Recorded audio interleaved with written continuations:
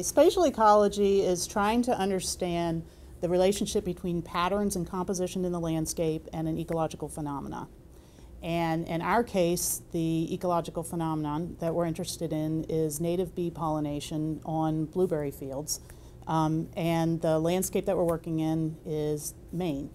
And what we're trying to understand is whether or not the types of land cover that are around blueberry fields and the shapes of those land cover elements affect the native pollinators that you would find in a blueberry field.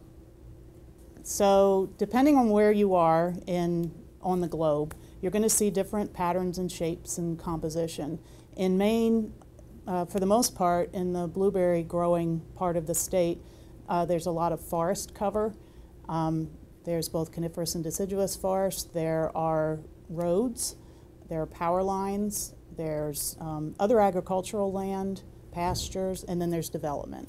And all of those elements potentially can affect what species you end up finding in a blueberry field.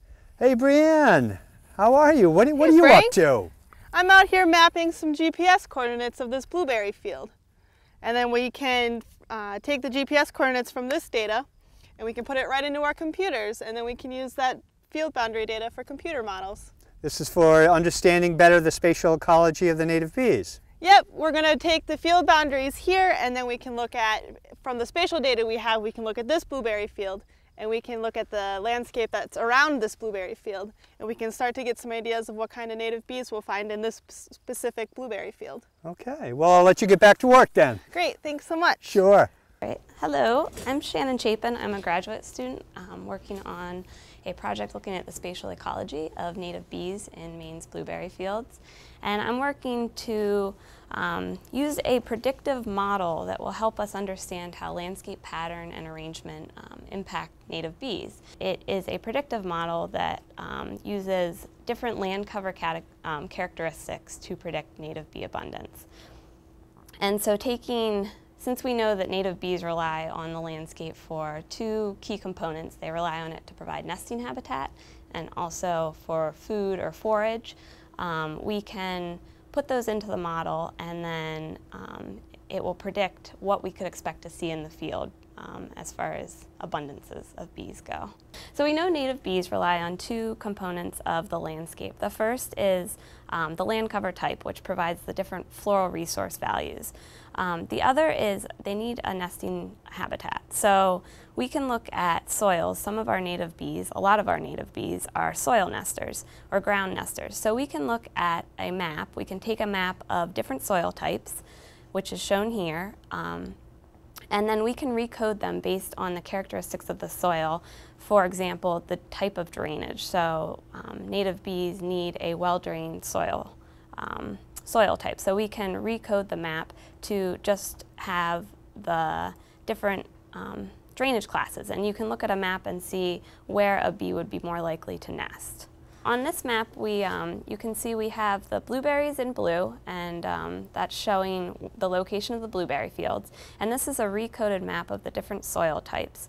So in this map, the red indicates poorly drained soils, and the yellow indicates well-drained soils. For instance, down here you can see that this is mainly surrounded by well-drained soils, whereas this field over here has a lot of poorly drained soils around it. And you would expect, based on the soil characteristics, that you might find more bees nesting in an area that are well-drained, so around this first field, as opposed to the second that's surrounded by more soils with that are poorly drained.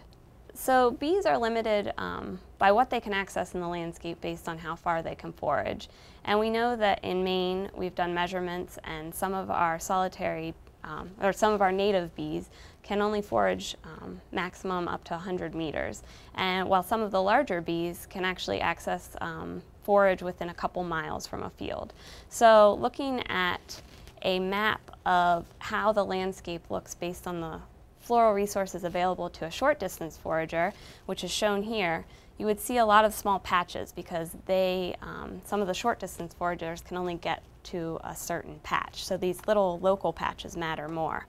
Whereas for A long-distance forager, like say a bumblebee, they might be able to access patches that are located farther away, so you can see some of those smaller patches don't matter as much. So another component of our research is the pollinator plantings, and we can use our model output to think about where to place the pollinator plantings. So you could look around a blueberry field, and knowing that some short-distance foragers can't access a lot of the resources, you could look around a blueberry field and provide that habitat, so plant beside it to provide floral resources for the short-distance foragers.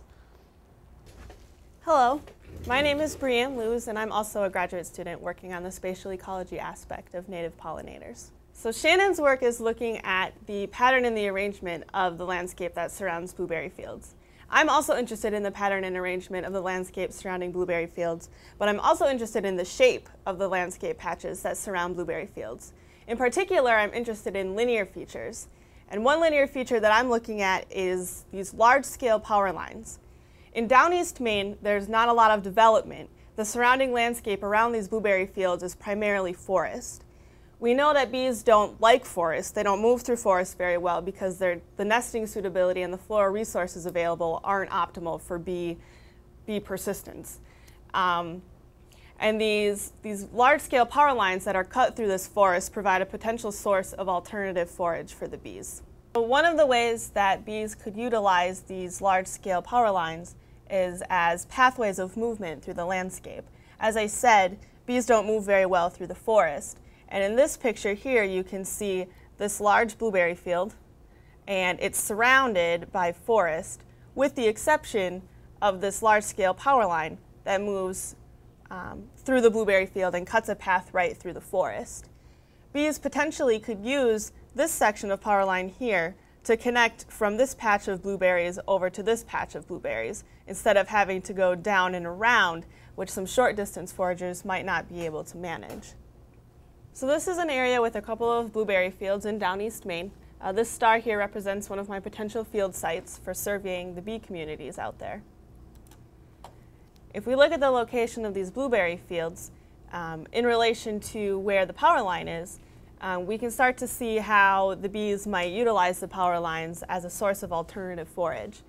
We can see that the blueberry fields here are surrounded by primarily forest, and this power line provides a nice clean swath of all kinds of blooming plants that serve as floral resources for alternative forage for these bees.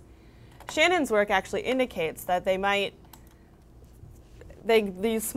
short distance foragers could actually utilize these power lines because they have the warmer colors along the length of the power line, which represents areas of better alternative forage for the bees.